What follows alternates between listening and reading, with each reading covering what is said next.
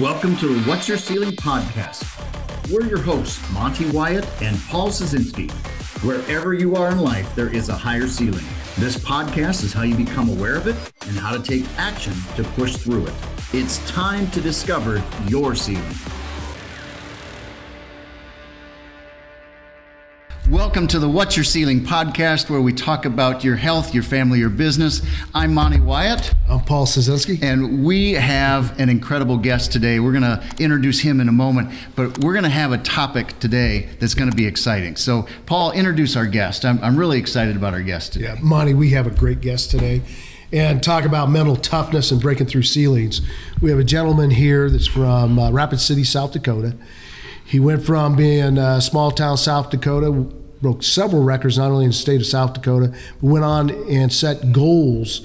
Went on to college, become an NCAA champion. Went on to set another goal to be an Olympic champion. He became Olympic champion. And he comes from a great family. And we're going to talk a little bit about that today, how he reached those goals and broke through that next ceiling. And I'll tell you, it's an unbelievable story, and I think you're going to love his story and how he did it, how his mindset. And, Monte, I think we couldn't ask for a better guy to be here to talk about breaking through that ceiling. Absolutely. So I'd like to introduce to you Randy Lewis, Olympic gold, 1984 Olympian, Hawkeye wrestler, South Dakota Rapid City wrestler, a wonderful guy, and we're going to hear some great stories today. You do not want to miss it. Randy, welcome to the show. Thank you very much. Glad to be here. You know, we always have a topic for our show, and a lot of what wrestling is about and what you've done is mental and physical toughness. And that's what our topic is today, is mental and physical toughness, because no matter if you're in sports, you're in business, you're in family, you're in life, it is about mental and physical toughness. And so, Paul, when you hear the phrase mental and physical toughness, what comes to mind for you? Mental toughness is, maybe it's not always even physical. It's about getting up in the morning, really realizing when you've been defeated or you don't feel well, but you still push through that ceiling to make sure that for you to go to the next level, you have to get up and you got to achieve that. And it comes from mental toughness. And we got the guy here to talk about that. Absolutely. So, Randy, I'm going to ask you the same question. When you think of mental and physical toughness, what comes to mind with you besides just a picture of yourself? Because the stories the stories that you've been telling us is all mental and physical toughness. So I'd love to hear your view. And another thing I want to talk, he's a writer on top of that, and the toughest kid on the block. You've wrote about that. You've wrote several things in the past, but about wrestling. So, but anyway, go ahead. Yeah. I always loved wrestling, and I set the national record with 45 pins in a row in high school, and so I was expecting to pin everybody, and I kept getting better and better, and I felt like I was doing all the right things, going to wrestling camps, going to tournaments, lifting weights, running cross country, and believing in myself. And my parents helped me out a lot with that. I grew up with a pole vault pit in my backyard because I was my dad was a state champion pole vaulter, and had a trampoline, so I could do like 20 backflips in a row when I was in 4th grade. And I thought that I was going to be in the NFL or the NBA or Major League Baseball or something, and then I found out that I wasn't going to be big enough to be in the NFL. And when I knew that my NFL career was over, when I was 5 feet, when I was a junior in high school, and I was 5 feet 4 and could only run a 5.4 40-yard dash. My height and my time in the 40 were both 5.4. So then I knew wrestling was going to be my sport. And well, I guess I knew that before that I was going, and my goals were to be an Olympic champion, and I was pretty much sure that I was destined to be one when I did all the right things to make sure that I got there. Now, you were always set goals as other. Oh yeah, and my dad and I each year we'd set down goals, and like I remember before my sophomore year in high school, I had won. I wrestled at 90 pounds, and I'd won my AAU age group national tournament. And my closest match was 8 points. So my goal at the start of the year was to beat everybody by 8 points.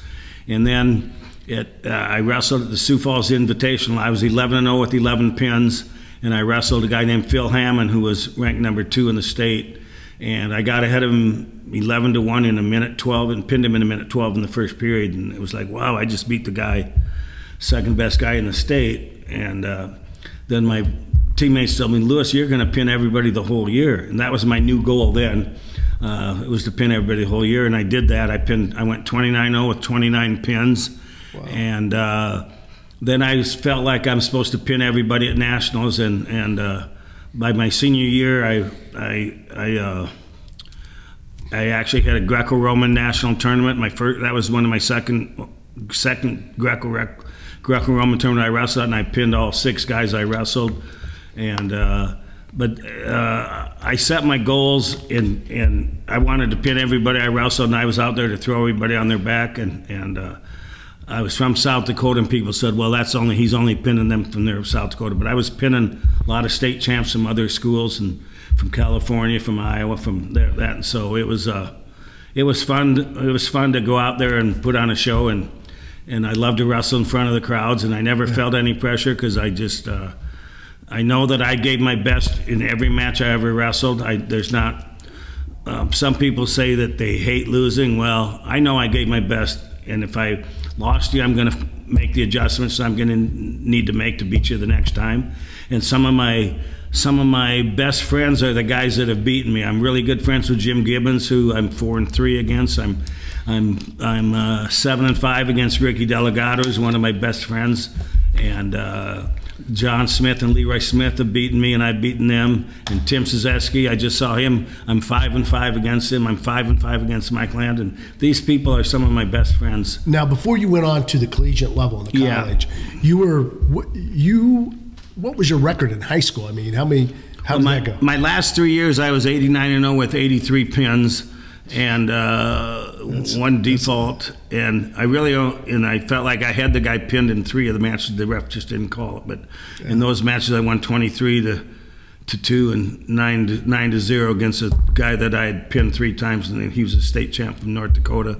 Finally, I didn't pin him. But anyways, I generally pinned my last 3 years, I was pretty dominant. So you go 101-2 in college or high school. Yeah. So you were obviously getting recruited from probably about everybody in the country. Yes, I was. So how did you end up deciding to pick the Iowa Hawkeyes? Well, it came down to there were 3. Dan Gable's first year as a head coach was my senior year in high school, so I was his first recruiting class. So people didn't know that Dan Gable was going to be a great coach yet, but they thought he was, and that was. And me and Dave Schultz were the 2 top recruits, but I know that what I wanted, because I had set the national record with 45 straight pins when I was in high school. What I wanted in college, I wanted to wrestle in a place. I wanted to be on a national championship team, and I wanted to have good workout partners, and I wanted to have crowds. And I know that the 3 schools that all had what I wanted were Iowa State, and Oklahoma State. They all had great workout rooms, and they had great people in there. And my senior year, Iowa State won it. Iowa State won nationals that year. Oklahoma State got second, and Iowa got third. And so it was down to those 3, and it came down to just because of Gable and Jay Robinson. And the other coaches that recruited me, when I told them I've got it narrowed down to Oklahoma State, Iowa, and Iowa State, and I asked them who they recommended, and all 3 of the other coaches that I got recruited by, Bobby Douglas from Arizona State, and Dwayne Clevens from Wisconsin, and I can't remember who else, but they all said they saw me going to Gable.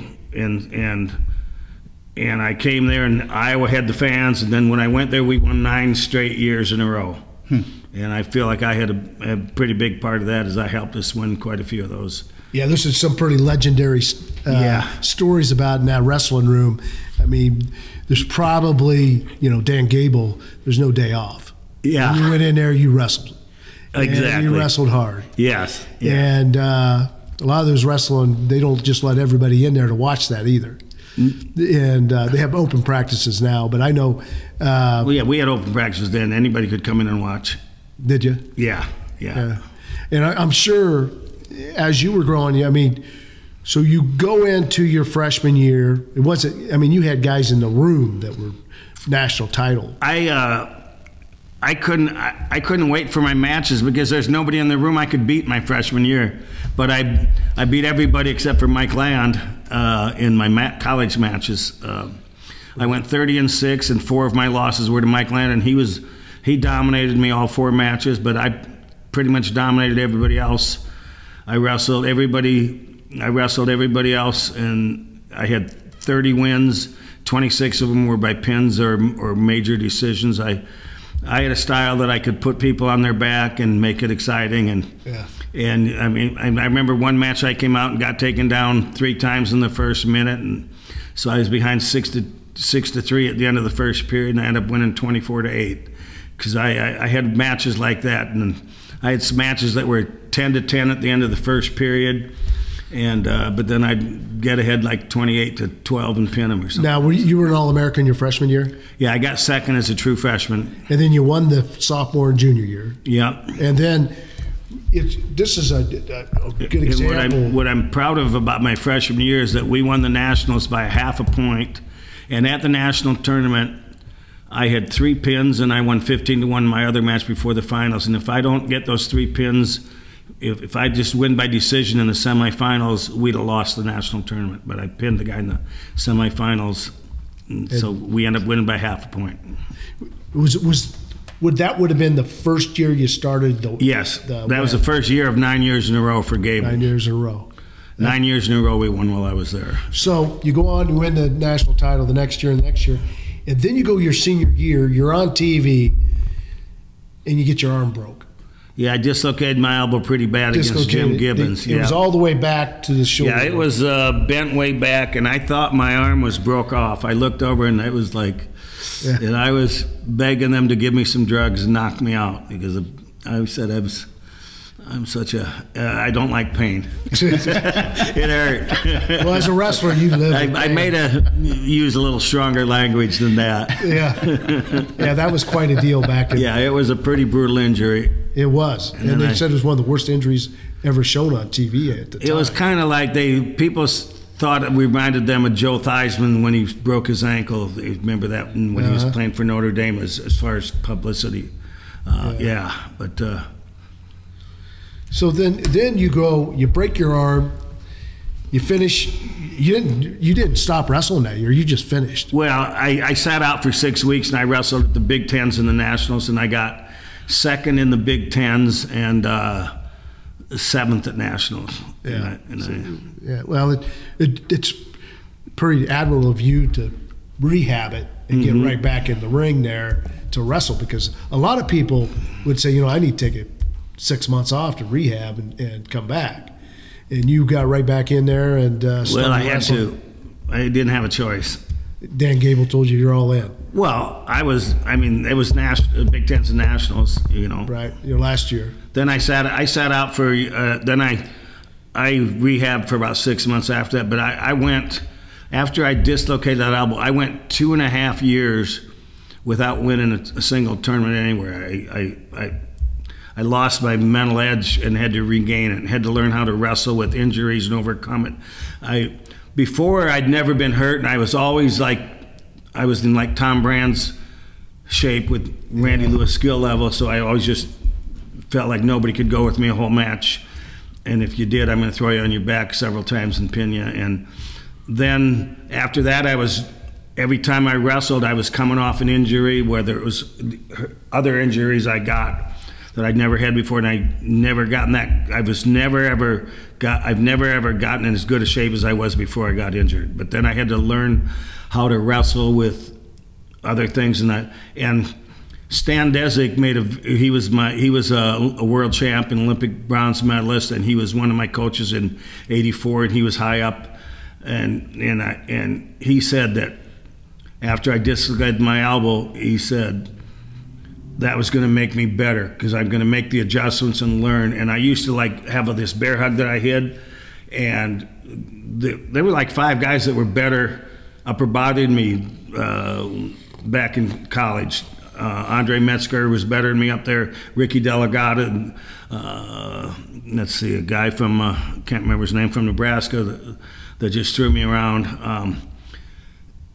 I made the adjustments after that because I couldn't reach around and lock up a bear hug and stuff, I became better at the double overhook and throwing guys and using, as I became less athletic because of injuries, I blew my knee out a couple times and I couldn't lace leg throw.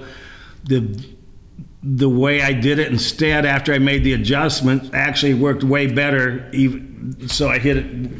That is really interesting. Yeah. You know, Monte, Yeah. this is a perfect example. So you went 2 years of injuries, not winning a tournament, but you still had the I got eye on beat. the gold. I won the Midlands 3 times when I was in college. I wrestled it 3 times after that when I was out of college, and I never won it.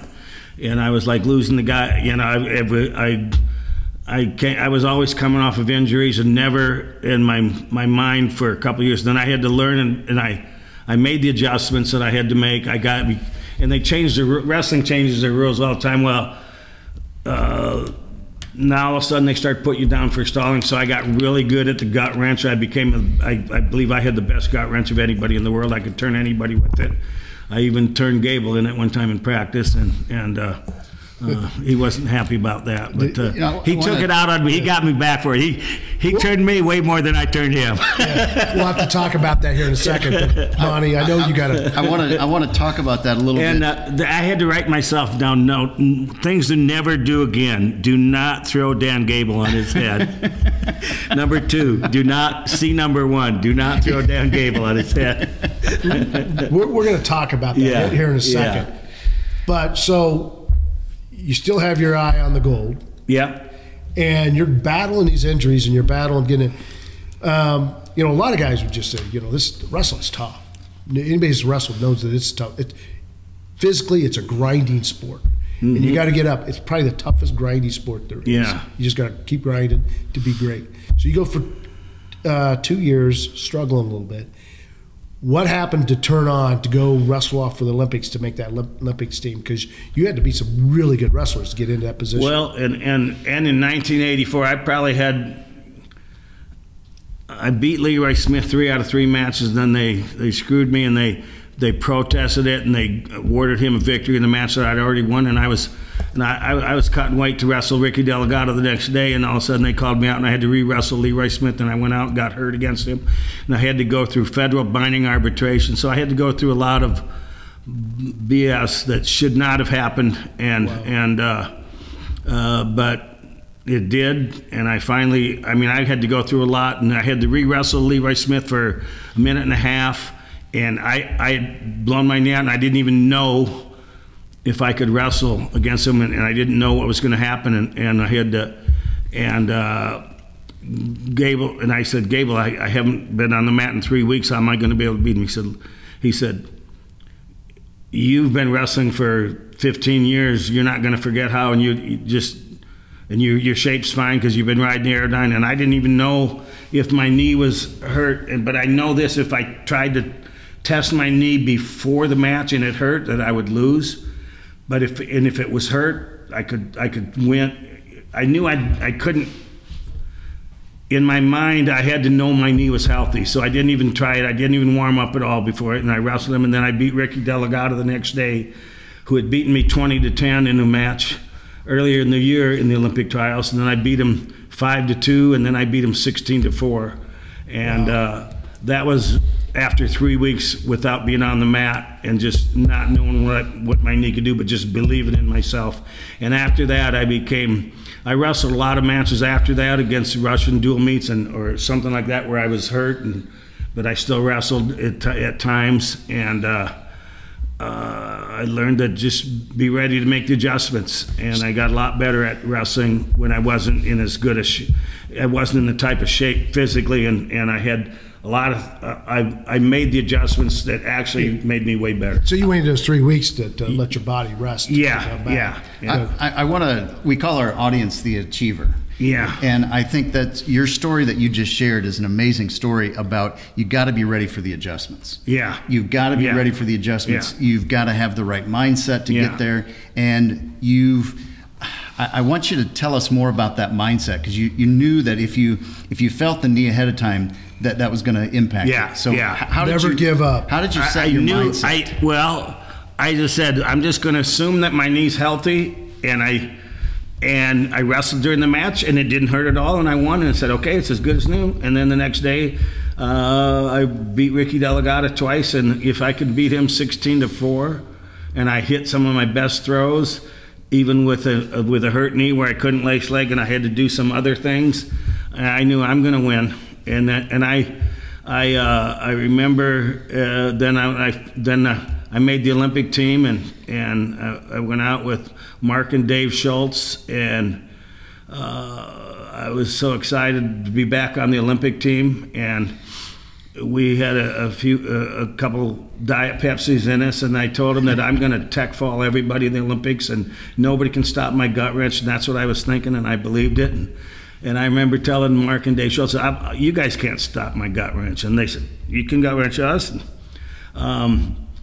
So I thought I could, and I did gut wrench Dave Schultz twice, but Mark was too strong for me. But that was my mindset then, that I could gut wrench everybody, and I knew I even gut wrenched Dan Gable twice in a row one time. So you go on, you win the Olympics, Yeah. you get the gold. Yeah. You're with Evander Holyfield, a lot of famous people. Yeah. The Los Angeles Olympics in 1984, you win that. And then you go on to wrestle the Russians like in a world tour, and you end up beating Russia. And by that time, you feel pretty good about yourself. Yeah, I was feeling pretty good, and I beat a lot of Russian world champs. But something you did, your dad Larry was a big part of your success. Yeah. And Larry Lewis is obviously driven and like you are. Mm-hmm. And at 12 years old, there's a story out there that you're going to beat Dan Gable. I remember, I'll tell you this story. This is, people ask me, what's it like to wrestle Dan Gable? Well, the only people who really know what it's like to wrestle Dan Gable, you can't really tell anybody about this. You can't understand it unless you've wrestled him. But I do know this, that when I was 12 years old, I first heard of Dan Gable. They said he just won the Olympics and nobody scored a point on him. And I thought, well, if I was as big as him, I could beat him. And I weighed 70 pounds at the time, and so that was still my mind. That was my mindset then. I said 19 years later, I finally moved up to 149 pounds, and I was as big as Dan Gable. And I found out I was wrong. And I had just wrestled a dual meet against Boris Budayev, who just won the world championships that year. And he's the defending world champ from Russia, and I wrestled him, and I made the adjustments because of my injuries with my knee and my thing. And boy, I tell you what, my throws were better and faster because of my injuries and my adjustments. And I was ahead of the Russian. I threw him like 3 or 4 times, and I was ahead 13-4 and pinned him. And this is at 149.5 pounds. And this is 19 years after Gable won his gold medal at the same weight, and Gable still only weighed the same. He weighs 158 before practice, and so we get into, so a week later I see Gable comes walking into practice. I said, Gable, you want to go today? Because I was feeling, I just pinned the world champ. I'm feeling pretty good about myself. And I was only feeling good about myself for about 5 seconds when we wrestled. So Gable says, yeah, and he goes and warms up for like 45 minutes, and he's soaking in sweat. I'm just sitting in the front seat like this, sitting there, and let me know when you're ready, Gable. And so we shake hands. I say 1, 2, 3, go. And he goes 1, 2, 3, go. And his right leg was forward, and I just immediately hopped across him and hit a Steven Seagal type judo move, headlock, leg trip, and threw Gable right to his back. That's one thing I'm never going to do again. I wrote it down after that. Things not to do again. Throw Gable on his back. And then he bridged off and got on top of me, and they cranked the shit out of me for quite a while. And I get up, and all of a sudden I can't move my right arm. I felt like I'm in the Monty Python movie where he gets his arm cut off with a sword. Well, I don't have an arm. Well, I'm left-handed, So then Gable takes me down and cranks on the other shoulder, and I get up. Now I can't use either of my arms. I mean, wrestling with Gable was not not fun. And then Mark Johnson was our assistant coach, but he was wrestling some that day, so he didn't watch it. He goes, "How'd you do with Gable?" He goes, "Oh, God." I go, "He beat me about 50-5. He goes, "No way, you're exaggerating." I said, "Okay." It was 50-4. And then I didn't do much better against Jay Robinson either, our other coach. Jay Robinson and I would go 10 out of 10 one time. We did it 3 times, and I'm 0-30 against him, so he got 10 out of 10 takedowns 3 times. And then, but after I won the Olympics in about '86, where I ran into Jay somewhere at the NCAA tournament, asked him if he wanted to go 10 takedowns again, and I threw him twice. Jay forgot that you need to wrestle Randy Lewis a specific way if you're going to beat me, and he knew how to do that, but then he forgot about it for his first couple takedowns, and I threw him to his back with some of my counter moves and go, "Oh, looks like Captain Robinson's getting a little old." And I said, "Don't poke the bear," but I accidentally poked the bear there. And Jay got his game face on then and got the next 8 takedowns, so he's 38-2 against me in takedowns there. And the other, then I like that don't poke the bear thing, because Terry and Troy Steiner they're both national champs from North Dakota, and we always talked about wrestling for the Dakota title, and I used to beat on them pretty good, but they kept coming and coming and coming. And we're at the NCAA's one year, and it was when Terry Steiner was redshirt. It was his redshirt year or something, so he's on that Saturday morning. I'd been tired because I stayed out a few nights at the NCAA tournament drinking some Diet Pepsis. And then Terry was having his best day of practice against me that he's ever had, and Leroy Smith was the coach, and he says, "Okay, one more match. We're going to go one match." And Terry Steiner says to me, "Lewis, you want to go this last match for the Dakota title?" And I said, "Okay." And then I got my game face on then for the Dakota title, and I beat Terry. I threw Terry Steiner on his back in about 5 seconds and beat him about 40-0. And they said, "Terry, don't poke the bear." Now, so what a career you've had. You've overcome obstacles. You stuck with it. You set goals. And, wrestlers, a lot of wrestlers today, not back when you were there, now we're going into the UFC. What's your thoughts on the UFC and how that affects wrestling? Well, I like it. And I know a lot of guys. Geez, Dan Severn, I know him. He was the first wrestler to win the UFC and get us famous. And the UFC is dominated by wrestlers, and I went over to, I knew Dan Severn since we were juniors in high school together. Well, I guess, you're younger than him, but we went out, and we've had a lot of wrestlers. I know Henry Cejudo well, and I think it's very good for it. And if they want to do it, like who's the Penn State guy that's doing it now? I'm not sure. Oh, geez, 185 pounds. He was a 3-time national champ. I'm drawing a blank right now. I am too. The Italian guy. Was it Italian guy? Or, blonde guy. I can't. Okay. Yeah, anyway, but the UFC is. I like that. I think it's brought some people to the wrestling, and then we got women's wrestling's growing. Yeah. It's just going tenfold. Yeah. And I think that's probably been good for the sport too, don't you? What's your thoughts? I'm glad we got it. And it's they're doing real good, and I've seen some really good technique from a lot of the female wrestlers out there. And we're doing real good. Well, good. Monte,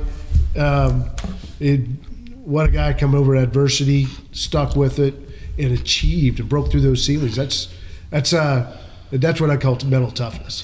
A lot of the things that you've shared with us, even before we started the show today, you talked about being the toughest kid on the block. You outworked everyone. You were stronger. You were in better shape, and you started that as a young age. You did it as a young age. You set goals. Right. And you worked your tail off. Right. I knew before every match, and you got to give yourself a reason to believe you can win. And my first year, I could do more pull-ups than everybody. And my dad told me, because They'd maybe had been wrestling for 2 or 3 years, and I was just my first year, but I thought I was stronger because I could do more pull-ups. And then the next year, I actually got way better because I started going to camps. And so by my sophomore year, people that I got beat when I was in 8th grade, 8-6 by a guy. Then the next year, I was ahead of him 11-0 and pinned him. So I was making that broad jumps. And then by my sophomore year in high school, I was 29-0 with 29 pins, and I was pinning. I'd be ahead like 25-5 if I didn't pin yet going into the second. What do you think are the biggest couple reasons of your success? I mean, what made you have the success? Was it mindset? Was it your strength? Was it your skill? It's because I did all the right things and believed it. I ran cross country, so I knew I was better, and I ran hard. I did everything hard every time, and my style of wrestling was not standing out here and doing nothing and down blocking and attack. It's like there was so much action in my thing, so it was at a higher pace than everybody else was used to. So if you're in all my matches and all my practices were like, you know, in the first 3 minutes, in the first like 10 minutes of a practice, someone's scoring 25 points. They're going to put it up. Either they're going to get on me, or I'm going to get on. There was a lot of points scored, a lot of action in all my things. And so people that are usually going out there and having a 3-2 match, all of a sudden you get them in a 15-14 match, and they're not used to it, but I was. And because I ran cross country, and then I lifted weights really hard, and I wrestled really hard, and I did all the right things, and I believed in myself. And well, the motto in the wrestling room at the Iowa Hawkeyes was, you don't wrestle to beat them, you wrestle to break them. I remember that you always I didn't even need to break them, because I was like to pin them, but I guess that's break. But I mean, yeah, that was more after me. Like the Brands, they'd break guys, okay, and I broke guys too, but right. If I broke them, I'd pin them. Yeah, you're a pinning guy. And so I just, you know, I threw them. My goal was to pin everybody and score a bunch of points. And like I wanted to put on a show. And I remember when I was in the Olympics, and I won 24-11 in the Olympic finals. That's the highest scoring gold medal match in history. And in 1979, I won 20-14, and that is the highest scoring NCAA finals championship match in history. But when I was I forgot what I was saying here. It is, you know, Randy Lewis. Exactly, Randy Lewis is the guy. If you watched him wrestle, all action. And that's why a lot of people loved watching you wrestle. Oh, I know what I was going to say. My dad came up to me before my gold medal match in 1984, and he says, "Randy, you don't need to put on a show. You just need to do what you need to do to win. Just wrestle smart and do this." I said, "Dad, I'm going to win, but I definitely need to put on a show." I said, "This is the biggest crowd I'm ever going to be in front of. Millions of people are going to watch this gold medal match on TV. I'm putting on a show and showing them what wrestling's like." But I did. I won 24-11. I hit a couple big throws on him, and I think I was on my back only 3 times also. Well, who was the guy you wrestled for the gold then? Kosei Akashi from Japan, and he got 2nd, 3rd, and 4th in the Olympics. He made 3 Olympic teams. He placed in the top 4 in the World Olympics 5 times, and he medaled 3 times. He got the silver medal in the world and the silver medal in the Olympics. He moved up to 149 in the 1988 Olympics, and he lost to Nate Carr for the bronze medal match, and he lost to Fedzayev, who won the gold. And then in 92, he won the bronze medal at 149. Now, so, Nate Carr got a silver that year, didn't he? What's that? Did Nate Carr win it or get silver? Nate Carr. Nate Carr won. Nate Carr never won the Worlds or the Olympics. He got bronze. Right. Okay. Nate Carr got bronze in the Olympics, and he was a great wrestler. And he beat Kosei Akashi for the bronze, who was the same guy that I beat for the gold in '84. Gotcha. And Nate Carr is the only guy I've ever wrestled twice in my life that I haven't beat. If I've ever wrestled somebody twice, the only guy that I've never beaten with Nate Carr. He's 2-0 against me. You're beating everybody else. Wow. Well, I'll tell you what, Monte. I think he was a great guest today. I think Randy, appreciate you coming out and joining us. And, I've learned a lot. I mean, you just don't give up. Absolutely. And you keep persevering and having a 2-year, there's a lot of people would have just gave up. I know this, that I never ever gave up an easy takedown in a match. I never ever let a guy go behind me because I was too tired to reach back or something. I know I gave my all every second of every match I ever wrestled. Even if I'm ahead 24-2 and there's no tech fall, I'm still trying to throw you on your back and pin you with 10 seconds left. Attack. I think that's some great takeaways for our audience, the Achiever. You give your best in every match and prepare for adjustments. That's a big takeaway. Yeah. Give yourself a reason to believe you can win and work your tail off. You got to have the skills. You got to outwork the competition. You got to be stronger than the competition, and you got to be in better shape. So I think you shared some great insights for our Achievers. So I really appreciate your time and your expertise and your experience, because that's been fun to. I wrestled in high school. I had to have my gym bag with me to get to 95 pounds because I was so small. But I counted more lights than anything else, so that wasn't that wasn't the end result. But thank you so much. We always like to ask one last question. What do you want to be known for? When you think of the impact that you've made on the world, what do you want to be known for? Well, I think I was back home in my hometown in Rapid City 2 weeks ago, and I was looking through some scrapbooks, and there was articles when I was a junior in college at the NCAAs were in Oregon, and Dan Gable and Stan Desick and several other people were quoted by the newspapers there as saying that Randy Lewis was the most exciting wrestler they ever saw. So I think that's what I like to do. Is I was a very exciting wrestler, and I'm kind of known for that, and I think justifiably so. Yeah, I agree. I'm with you there. One of the most exciting wrestlers you've ever seen and will ever see. Absolutely. Absolutely. Well, thank you for joining us. Thank you to our audience, the Achiever, for joining us. Make sure you click like, make sure you subscribe. We really appreciate you joining us, and join us next time on the show.